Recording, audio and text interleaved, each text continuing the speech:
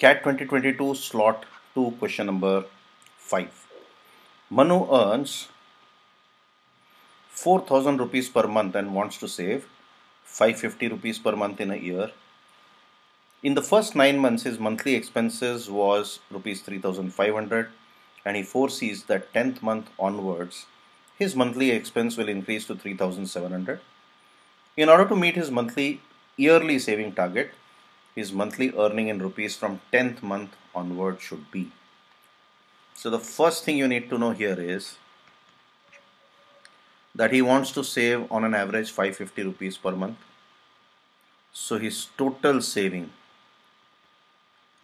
should be 12 into 550, that is rupees 6,600 in 1 year. For the first 9 months his monthly expense was 3,500 and his earning was 4,000. So savings of first 9 months in all must be 500 into 9. 500 is the saving per month, into 9 gives you 4,500 rupees. And now in the remaining 3 months his total savings, so savings in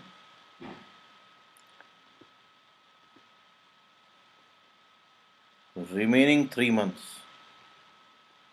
will be equal to 6,600 minus 4,500, that is 2,100, which means savings per month for the remaining 3 months must be 2,100 upon 3, that is 700. Now we can see easily that since his expense is 3,700, his income for the remaining months must be 3,700 plus his expected average saving for the month. So his income should be 4,400 rupee.